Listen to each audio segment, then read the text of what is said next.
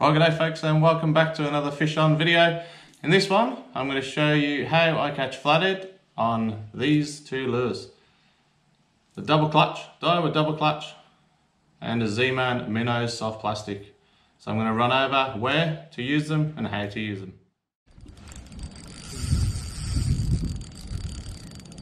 Oh yeah, fish on, baby. Welcome back to another video. Firstly, thank you for the support on the last one. Really appreciate it. Glad you like it. I enjoy making them, so thank you very much for your support. So on this video, I'm going to run over some whiteboard diagrams and play some old and fairly recent footage of areas where I target flathead using this lure, which is a 75mm double clutch and a 3-inch minnows soft plastic. So please stick around. Hopefully some really good information for you on where and when I use these soft plastics, and hopefully you can take these tips and put them to use in your own fishing, and hopefully you catch some massive flathead. So let's get stuck into it. Alright, so first of all I'm going to talk about a spot where I would use a 75mm Daiwa double clutch.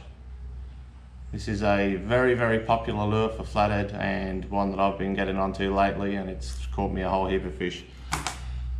And also a weedlessly rigged, so that's a 1/8 TT Chinlocks jig head and a 3-inch Z-Man minnow soft plastic. So I'm going to show you an area where I would throw these different rigs. So this is a little spot that I fished last week at Lake Tyers. So what we have is a small island. It's pretty much in the middle of the main channel, and land comes around here like so. So this is all land, and then you've got this island. So around the one edge of this island there's a lot of grass and reeds actually on the island. There's a lot of water in the system, so it's kind of pushed up onto this island here, and there's a lot of grass and a lot of thicker grasses that have grown on this side of the island. So then what we've got is a broken sandy and weedy bottom, which is perfect for flathead. Now what that does is it's about 2 meters depth here, and then there's a slow gradual rise up to 1/2 meter, which is pretty much on the first drop off from those reeds on the island. The bottom structure, so when we're fishing and when we're especially targeting predator fish, structure is key, whether it's boats, pontoons, weed beds like we've got here, rocky walls, anything that's classed as structure is really good for fish. I especially love weed for flathead because the weed holds an abundance of food, whether it's shrimp, prawns, little bait fish, little sandworms as well. This really entices the flathead to sit in these prone positions. So what we've got off this edge of the island, so we've got a 0.5 of a meter, and then it drops down, and the water was quite clear. Through the middle of the day you could see the bottom, and it was this beautiful, all these bits of green is all the weed, and then in between here is all sand. So perfect ambush spot for flathead. So what I did is I boated up, pretty much positioned the boat on the 2 meter mark, and then I could put a cast in around here all the way along this side of the island here. Now what I was using was this. So this is the 75mm Daiwa double clutch in laser AU color. So you can see there, it's a very natural bait fish color. I know there's a lot of garfish and a lot of mullet in Lake Tyers, so this natural color is beautiful, got that beautiful shine you can see there.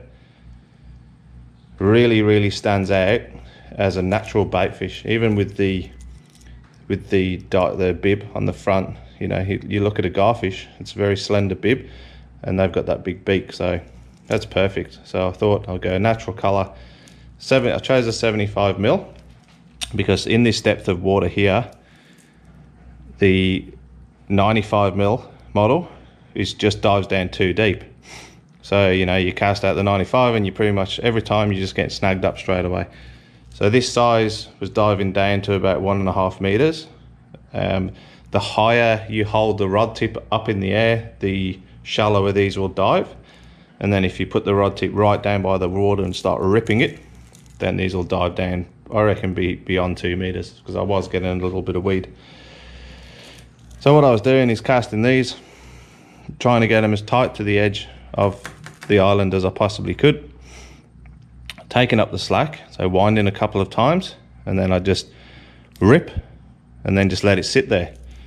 Now the beautiful thing with these lures is they suspend, so they don't rise up and they don't sink to the bottom, they suspend where they are, which is amazing for targeting predator fish. So I cast it straight to the island, ripped it down, and just let it sit there 5, 6, 7, 8 seconds, and then just gave it another couple of jerks and wind and just let it sit. When you can actually see these weed beds in the day, just try and target the weed edges and just let it sit on the edges of the weed edges or above, you know. And the flathead was sitting on the sand pretty much next to the weed patches. So just a little bit more detail on the lure. So they're 75mm long, this is the natural colour. So this one goes down to about 2 meters in depth, depending on how you work it and how high you hold your rod tip. In these lures, so there's a special design. So the design is that they minimize noise. So there's no actual ball bearings making a racket and a rattle. What there is a piece of wire that runs through the center, and then there's like a cylinder shaped weight, and that transfers from the back to the front. So when you're casting, I look at these and go, that can't be very aerodynamic in the cast. But what it does is when you're casting, the ball bearing, the little weight sits down on the rear of the lure. So you punch it out. So it punches out nice and straight like that. It doesn't go spiraling through the air. It punches out in a straight line like an arrow. So these cast a mile. And then what happens is when the lure hits the water, it sits like that. So that weight, all the weight transfers to the front. And then as soon as you twitch, it dives down fairly deep straight away. And then you can pause it. So the design of these, they're $25 each. But the design is absolutely amazing, and I can't get enough of them at the moment. They're just an absolutely fantastic lure. They will catch you flathead. So yeah, just go back to the diagram, punching out a long cast, take up the slack of the line on the cast, and just give it a twitch. Just give the rod a quick flick like that, and it'll dive it down and just let it sit there, because that gets the attention of anything within, you know, probably a 5 or 6 meter radius, and give them time to work over to it, and then give it another flick, and then just let it sit there again. And 9 times out of 10, we were getting whacked by flathead or brim. You know, brim love this size, so you can, if you're targeting flathead, you get the bonus of catching some beautiful brim as well, so in these areas. So that's the first one. So if I wasn't getting anything fairly tight to within that 1.5 meter range of the island, I then threw a weedlessly rigged minnows. So this is a 3-inch Z-Man minnows. This is in a calico candy. And what the idea of this is if the double clutch isn't quite getting to the depths when you're coming further out from the boat, this soft plastic, you can pretty much cast it straight back into all of these areas and just give it a hop, and then let it sit on the bottom, hop, sit on the bottom, hop, sit on the bottom. And then what I was also doing is working these soft plastics parallel to the boat, so along that 2 meter and back from the boat as well in 3 meters. So with my shallow diving lure, I was covering pretty much the first 1.5 meters, and then I was putting that down and covering the deeper 2 to 3 meters with the soft plastic just to get down to the bottom. So there's 2 lures covering the same area, just depending on the depth.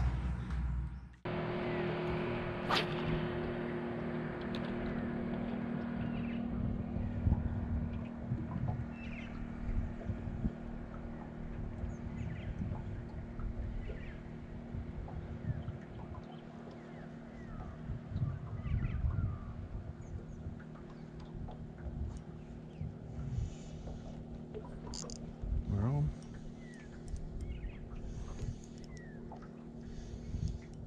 Little flathead.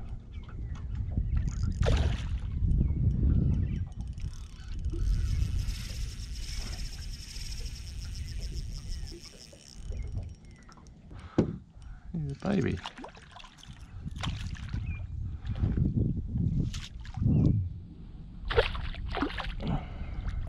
don't want to put it in the net because it's rubbish.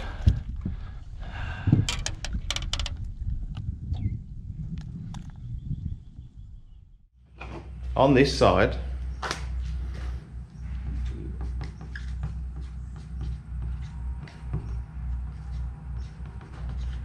there was a lot of shallow weed on this point right here.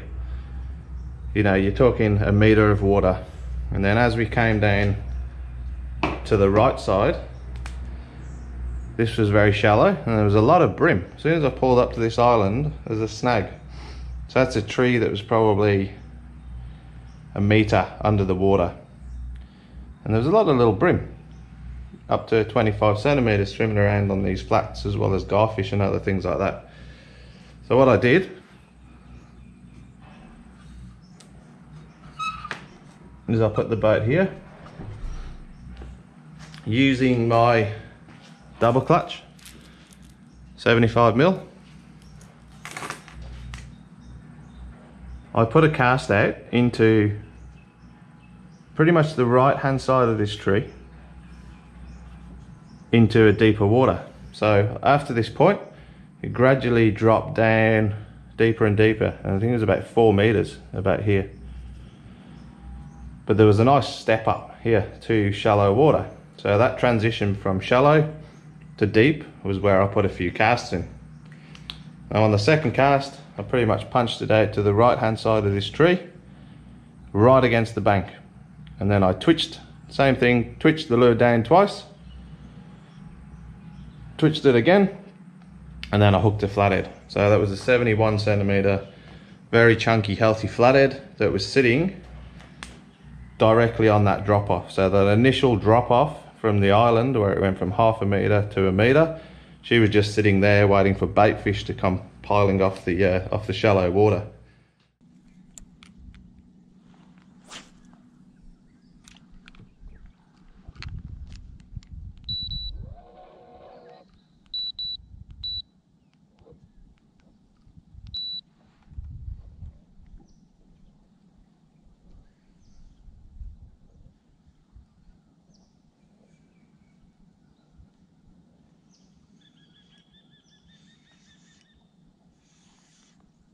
A fish? Not a fish.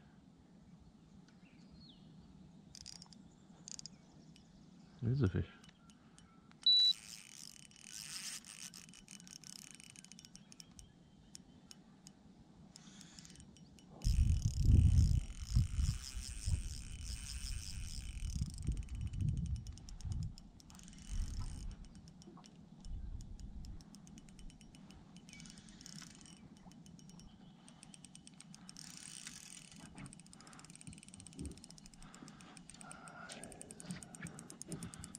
Nice one.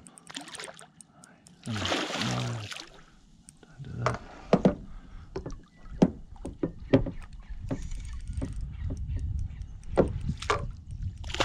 It's only just about hooked. Yeah, that's a good fish. That's what we're after.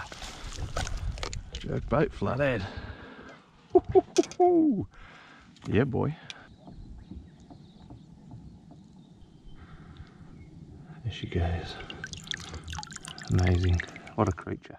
And then I moved the boat all along the edge, targeting all along this edge till it became shallow again over here. And I picked up a 44 centimeter brim halfway along off a snag, which is my PB black brim.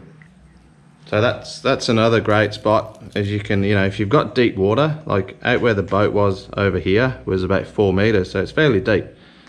So these lures are no good as soon as they get past 1 meter or 2 meters from the bank. These lures aren't working effectively because they're not getting close enough to the bottom for flathead.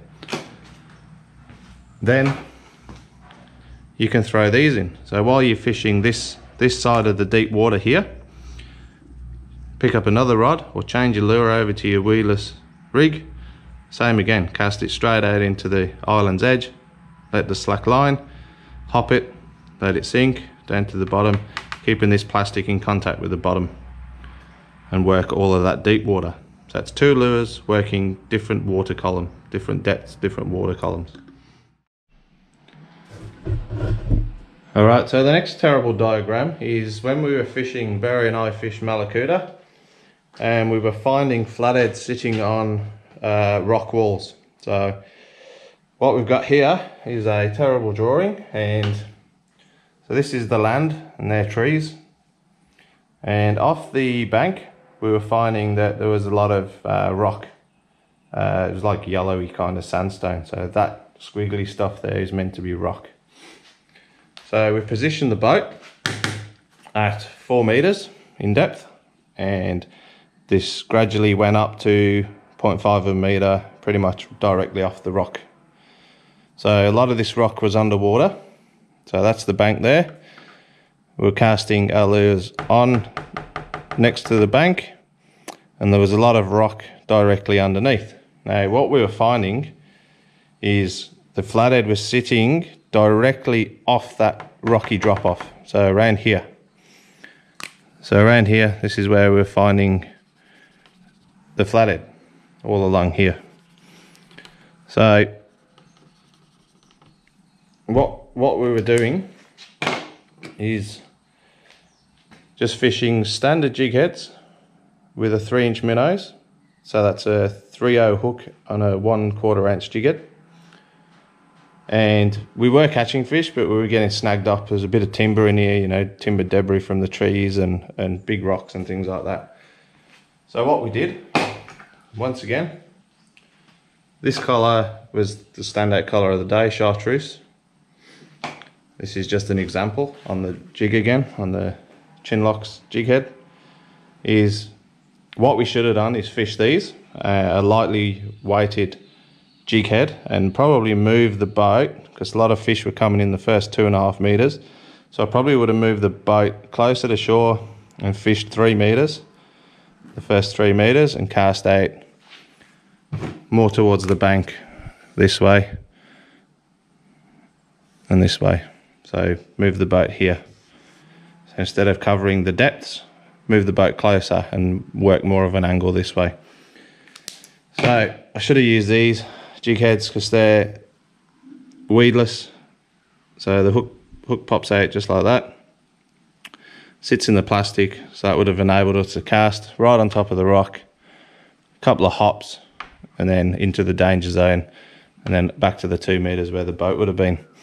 So that's another way where you can use these. If you've got any rocky walls, rocky ledges, like we had that day in Malakuta, use the weedless rig, chuck them on top of the rock, and just give them very gentle hops back until you get them into the danger zone and get clear of all that rock.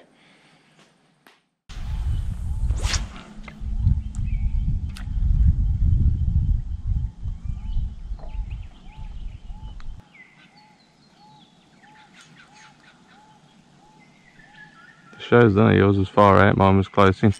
Yep.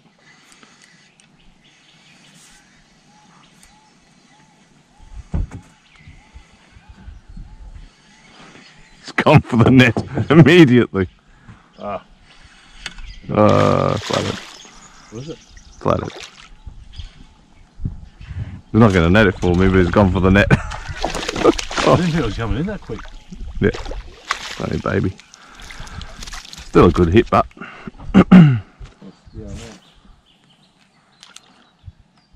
yeah. Either way, right on the bank. Ooh, this is just not on. That's slightly better, I reckon. Got to get it off that bank though.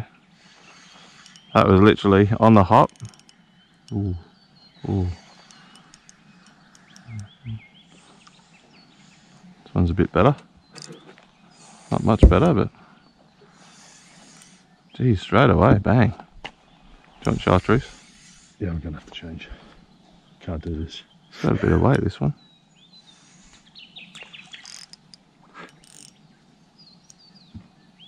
Oh, it's coming alive.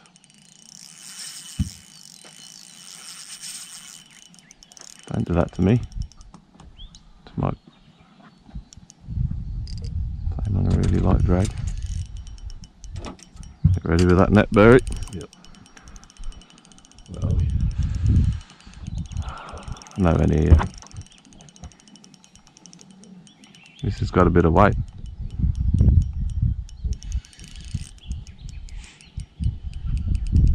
A little bit of weight. Not lots of weight. Just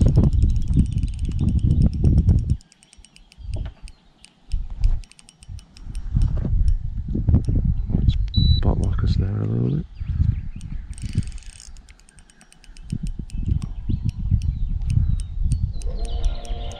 Can't lift him up.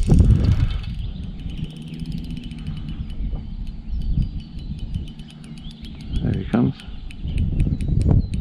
What the hell? Oh yeah. He's a dark one, isn't he? Yeah. Oh, he's big. 60.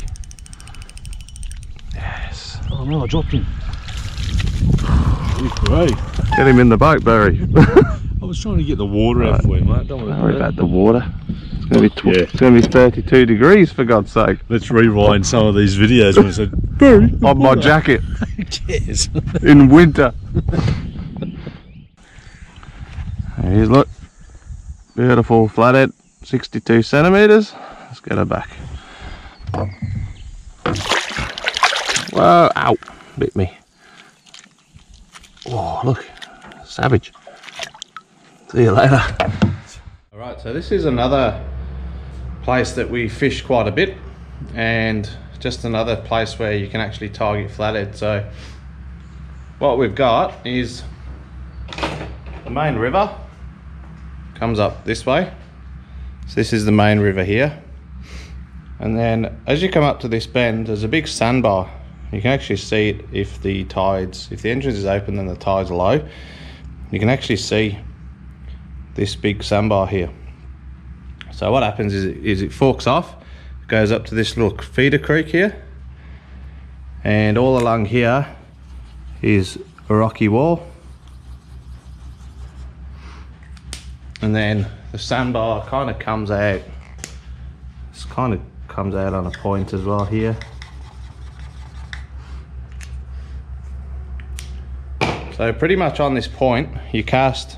So if you set your boat up about here,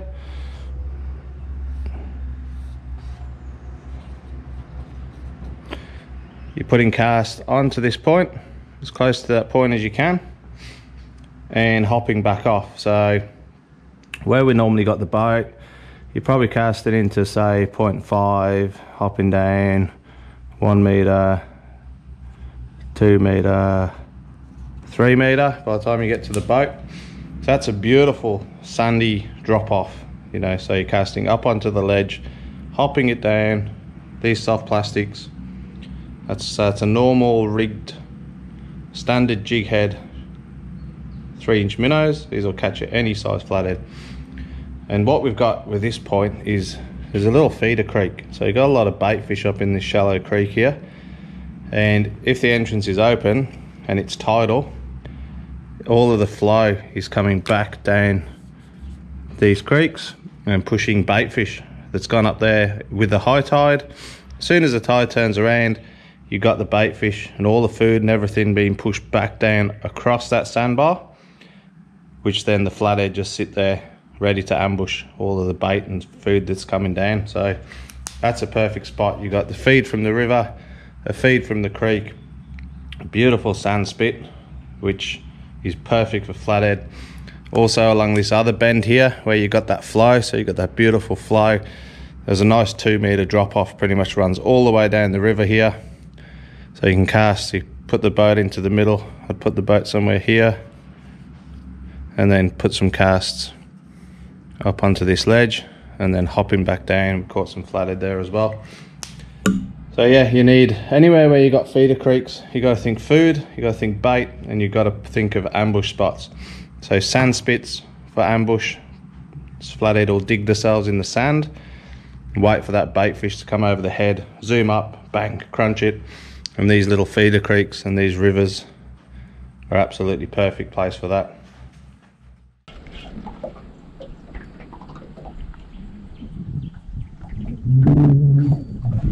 Fish on? Right on that drop off, yeah? Yep.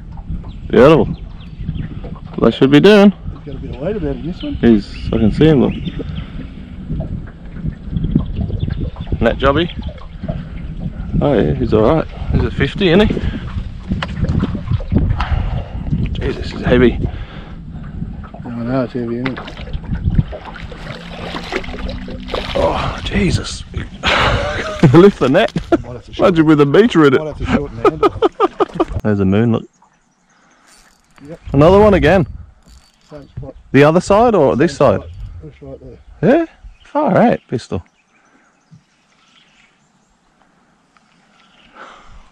Well done, my son.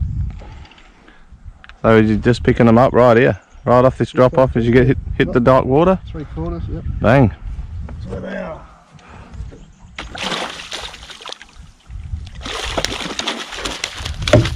Having fun, pistol? So another one we had was this little area. So what we had was a channel. So this is the main river here. The same river as the last diagram. Then it went off into this narrow channel, probably 6 meters wide. And then it went up and into this really big shallow lake from 1 meter to 2 meters of depth. So what we found when we fished the run out tide, so all of the flow was coming back out down this channel. On this corner, so the land came around here, there's a bit of weed, like reeds and things like that. And then there's a little bit of weed on the bottom of the bed. There was a big, massive sandbar all the way along here.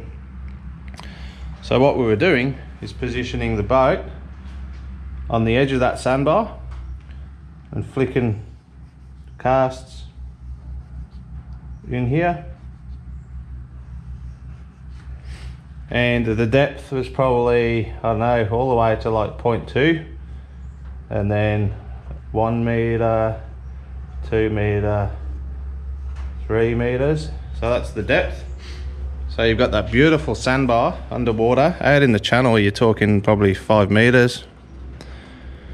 So you got that beautiful sandbar, and it was nice and clear. Little tiny bits of weed, which was good, but a lot of it was clear. So we fished, look, a lot of ink on it now. Fished the standard jig-head, 3-inch minnows, and I believe Munro's 3.75 inch paddle tails, very similar.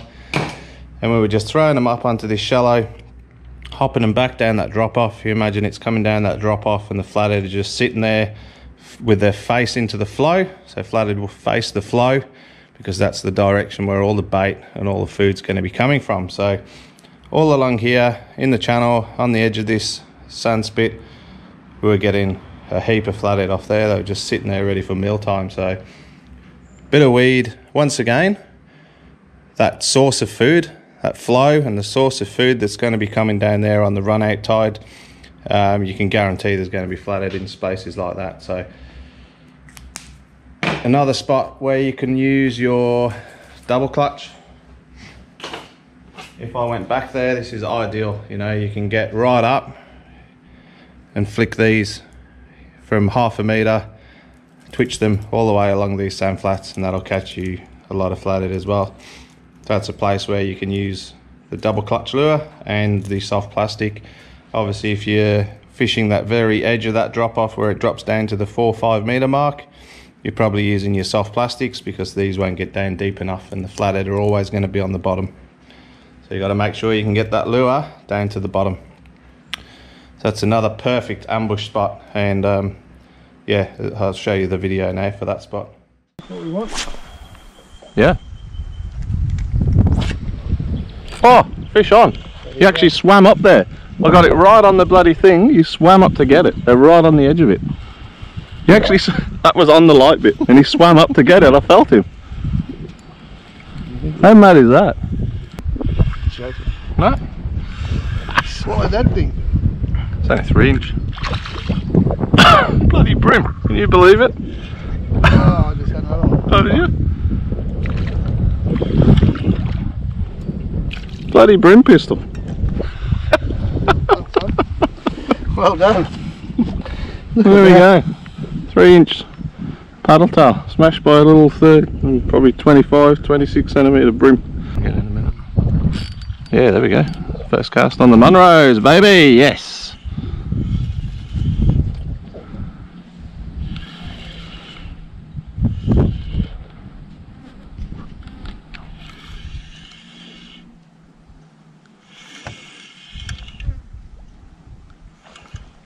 Flatfish. I'm going to get a picture. That's alright. Actually, yeah, just so I look and make sure I get a picture of the lure. Oh, that net's bloody heavy, eh? Yeah, it doesn't hurt. Okay, well that's a wrap up. Thank you very much for watching that, and I hope you've got something from this video, whether you're a new fisher with lures or whether you've an experienced angler. Hopefully the diagrams and the methods, and you've got a little bit more about these lures, and you can go out there and fish them with confidence yourself. I guarantee if you do fish these areas and use the lures as I've explained them, you will catch some fish eventually. And yeah, I've been lure fishing for about 2 years, and I've really learnt a lot by being out on the water. So get out there, throw the lures in the locations that I've showed you, and hopefully you get onto some big massive flathead or big ginormous brim. Thanks for watching, tight lines, and I'll catch you on the next video.